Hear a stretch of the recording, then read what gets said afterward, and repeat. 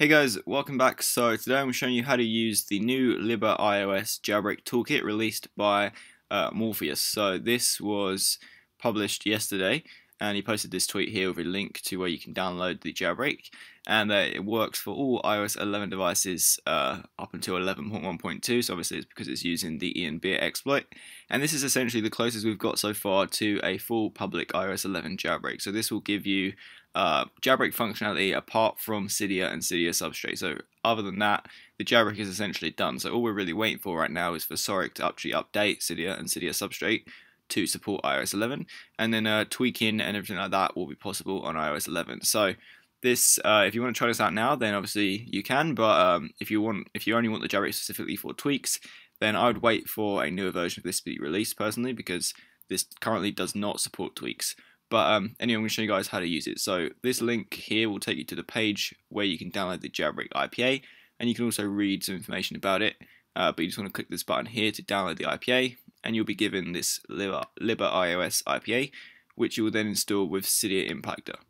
So now you just want to launch the app, and you'll see a very simple UI with a white screen with a few labels giving you some information, and in the middle of the screen you'll see a button that says do it. So you just want to tap that, and it will be indented for about 20 seconds while it's implying the jailbreak, and then once that's done you should get presented with a new screen that looks like this, and this will tell you that the jailbreak was finished. You now have SSH access, and it tells you it's installed a custom bin pack to /JB. So from this point you can use this to SSH into the device and play around with any binaries and command line utilities you'd want to. So we're going to do an example of this right now on my Mac here. I've got my terminal open, so we're going to type SSH root at the IP address of my iPhone 10.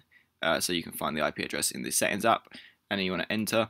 And the first time you do this, it's going to ask you to verify the signature, so just type yes, and then it will ask you for the password. By default, that will be Alpine, so ALPINE.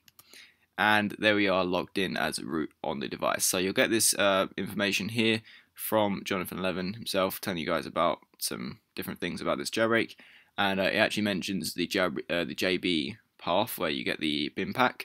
So in JB user bin are all the custom ARM64 compiled binaries for iOS 11. So these essentially are the standard command line utilities, but compiled for ARM64 and signed with JTool, so that they all work on iOS 11. So we obviously want to go to this directory so we can actually use these. So I'm just going to type cd jb/user bin, and from here we can run any of these commands. So we'll just start by proving this is iOS 11 and it's on an iPhone 10. So we're going to type /uname-a, do the / obviously to make sure we're running it from this directory and not from the actual user bin. And you can see that prints out the kernel information. So we have the 17.2.0 Darwin kernel version, and with the date and time, and you can see this is an iPhone 10,6, which is an iPhone 10 or an iPhone X. So this is essentially all the functionality you get out of this jailbreak at the moment. You can obviously test your own binaries if you work on any tools, and you can play around with different things through the command line, mess with things. But as I said, tweaking and Cydia is not officially supported. Now the jailbreak does actually install Cydia, but it's not obviously on the home screen by default. You can simply you can see here it says, if you really want Cydia now, just for blob saving, run UI cache and kill all -9 springboard.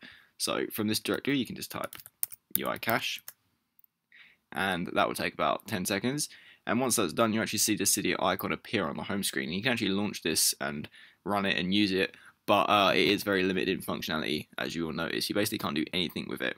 Literally, the only thing that works is the Cydia UI. You can't refresh sources, you can't add new sources, you can't install any packages because no sources have been added by default. And I don't even know if you can actually remove any of the packages that are installed by default, but I wouldn't recommend doing that anyway. So at the moment, Cydia is basically just pointless in terms of functionality. You can just basically show off that you have Cydia on your device, and that's about it.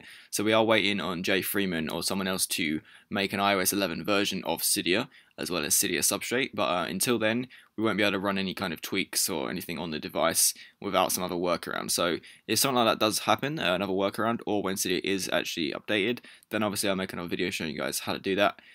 But that's pretty much it for this jailbreak for now. So I'll leave a link in the description if you guys want to go ahead and try this out on your device right now.